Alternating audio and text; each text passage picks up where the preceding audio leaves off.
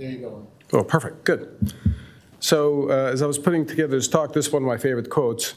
The longer our trail of regress, the more we tend to value the importance of making wise decisions. And this was, it turns out, again, I'd heard this quote many years ago, and Bob Santos, turns out, is a Seattle native. I don't know if you guys have heard of him, but he was apparently a minority rights advocate back in the 70s and 80s. So it's a wonderful quote that kind of fits into our topic of discussion tonight.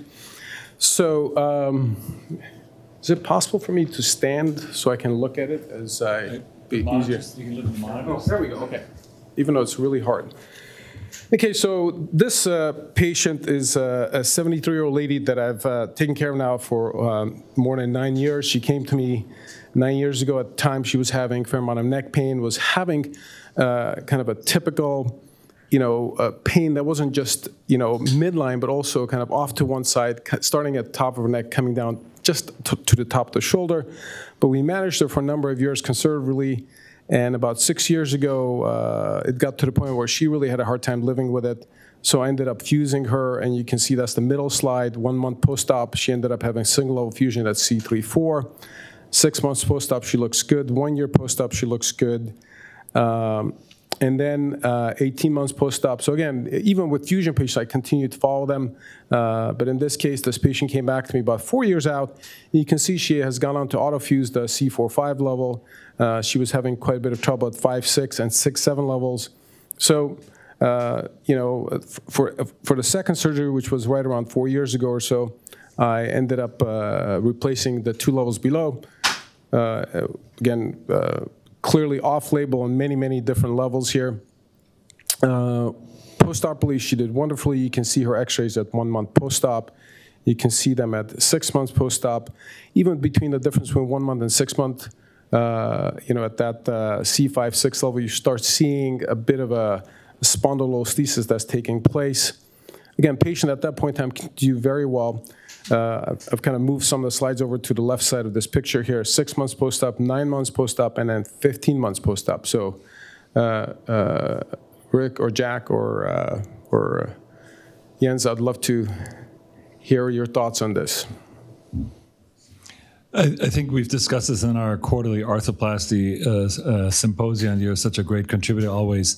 I'm worried that we're too unsophisticated in the understanding of the biomechanical subtleties of some of our implants relative to the connective tissue functions on the patient. And we may add a little bit to that. You're a master. Your x-rays always look beautiful. Your cases are well selected. And I've seen some of your patients are very happy. So I would personally attribute that to the implant mechanics in this particular patient relative to the soft tissue tightness. And with that, I specifically mean the collagen tension resistance in this particular patient. What about you, Jack or Scott? What are some of your thoughts on this? Yeah, I think you have a big lever arm, above arm, and there's not much motion even at C2-3, but certainly, it's a big immobile segment above that, and you have a disc that has a hypermobility potential to it. Sure. So, I just think it's just been progressively overloaded over time, and it's exceeded the manufacturer's recommended. So, again, obviously, and the patient who I felt like, because the jump would have been go from 2-level fusion to 4-level fusion, which happens not infrequently, I guess, in the spinal surgical world. But my, I guess, intent as well as wish and goal was to see if I can maintain some of the motion. So at least at that point in time when I did the surgery, I felt like, hey, this looks great. Very quickly, within basically less than a year and a half, it kind of moved on to where it looks like this. Yes, Scott. Can I ask a question? And that is, given all of our experience, and a lot of us have done a lot of Mobies, and I've done them next to fusions before, that hasn't happened to, in addition to the biomechanics that was brought up by Jens and Jack, could there be some patient factors there? Because, look at the third surgery one, look at her facet joint. Is there some posterior instability that Bingo. maybe just made it fail, Bingo. that might make that next disc fail? Bingo, 100%. So again, the part of this kind of how this fits into this, I wish I hadn't. I wouldn't say I wish I hadn't done the first surgery, which is the 2-level Mobi. it's like I wish I hadn't done I guess what would be the third surgery, which I failed to recognize that this wasn't, at least at this point in time, I kind of blamed the disc to some degree, right? I blamed the mechanics of the disc, and I failed to recognize what I think is happening is facet incompetence, whether it's capsular, whether it's joint, that I just did not recognize that. So I feel like in this type of a situation, because of a large level arm, because of kind of native tissue incompetence, right? And I don't think it's a bone issue because I did check this patient's bone density, so her bone density is fine. This is not a failure to kind of attach to the bone, but this is my failure in recognizing what was going on here biomechanically that wasn't just disc related, as we kind of tend to sometimes say, well, it's a MobiC, it's a hypermobile disc. And I ended up, well, if I was going to revise, I ended up revising both levels to M6. So this is what it looked like with the third surgery. At time of surgery, looks great. Again, patient has good relief. 1 month post-op looks great. 2 months post-op.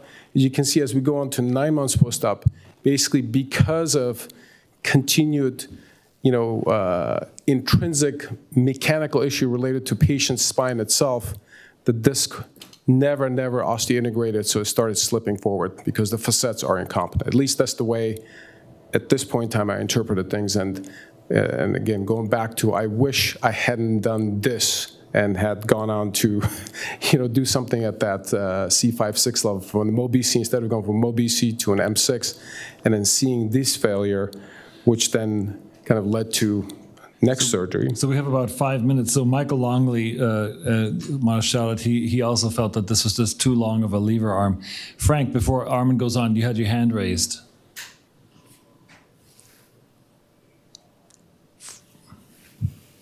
Me. Yeah, Frank. You're live. Otherwise, Yeah, no, I did not mean to raise my hand. Never mind. Okay. Having a bad night. All right.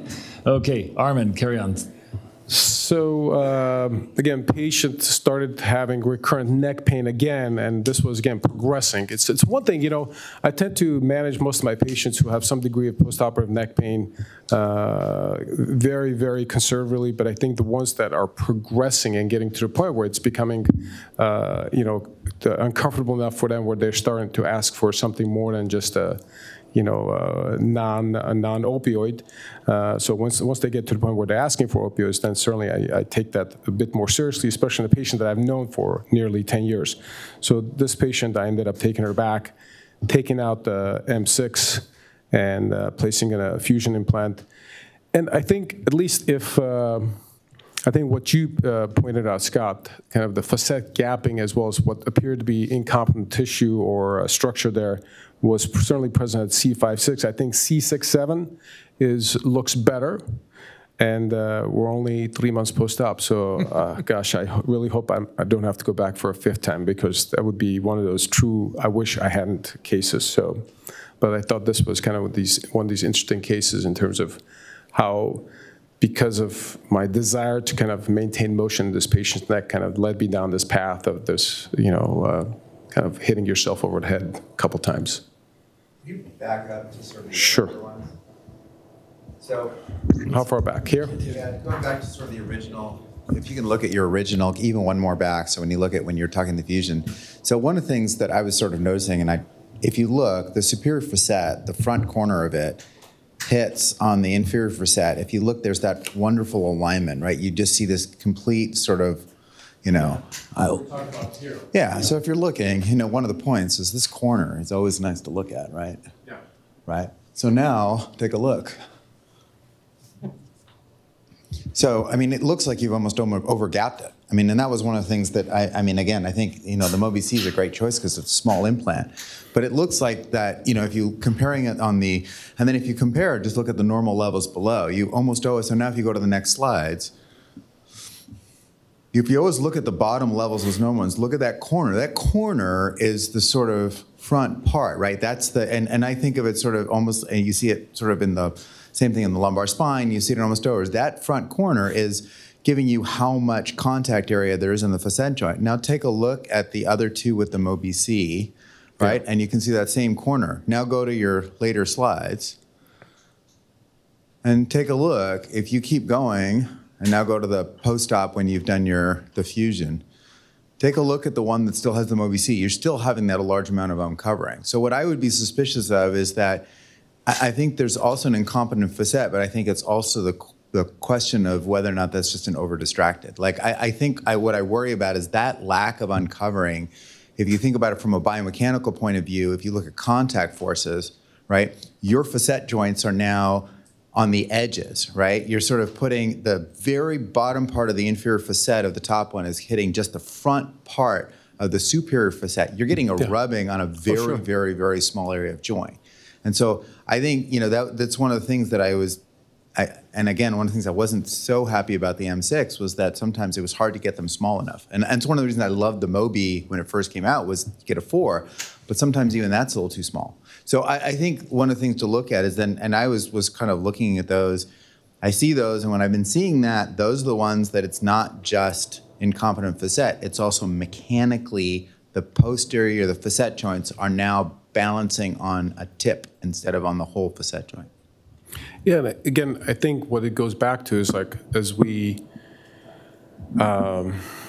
push the envelope in doing arthroplasty in patients who have severely spondylotic discs, if you can distract and kind of restore height anteriorly and yet you're not gapping your facet. So if you're not just doing this, I think doing arthroplasty is still not a bad idea, and I think you can get away with that. But so as long as you're doing this and your facet still have good contact, your capsule appears to be intact posteriorly. But if again, what I've learned from this case and kind of as I look at something like this into the future, I will likely end up fusing that level instead of doing arthroplasty, because once you do this with your facet joints and you have no contact at that, you've effectively lost that doorstop that you need to keep that disc functioning the way it's designed to do so. So in a way, just like Scott said, or maybe it was Jack who said that we ask too much for any disc to survive in this biomechanical environment. So. This seems obvious now that I've heard it, but Pat Warden said this at NASS, and particularly, and Lisa can comment on this, particularly as it pertains to discs arthroplasty, shear is not your friend. Yes. Clearly. Wait, say it again. Hold your thoughts. We need to hear your voice. No. I think the whole purpose of how we are evolved, the whole purpose of the facet joint is to stay compressed. It has to maintain that gap pressure and stay compressed. And when you over-distract it through, in this situation with the disc implant, and are we oversizing the discs in their design work just to get them in, then you're compromising the facet just by distracting it even a small amount and opening that gap. Now it's not efficient in being able to resist extension and torsion. And we've seen it in other cases too, even in fusion cases when they're putting in and actually distracting when they're putting their pedicle screw systems in across the joint, or it was a whole facet screw issue too in fusion cases early on where they'd over-distract and then the screw would break. They're not meant to. They need to stay compressed for the most part so that they can resist shear. We need the facet joint to function to some degree. We need to make sure that the facet joint is still contributing to that biomechanical segment, because if the facet is kind of effectively destroyed, however you want to look at it, right, over-distracted, then we're asking too much for that disc to do. And I think going back to Scott's comment, then you start dealing with a whole bunch of shear forces that the implant wasn't designed to deal with, Yep. I think there's also a mechanical issue, which is the facet joint. Use your microphone, and then we're going to wrap up.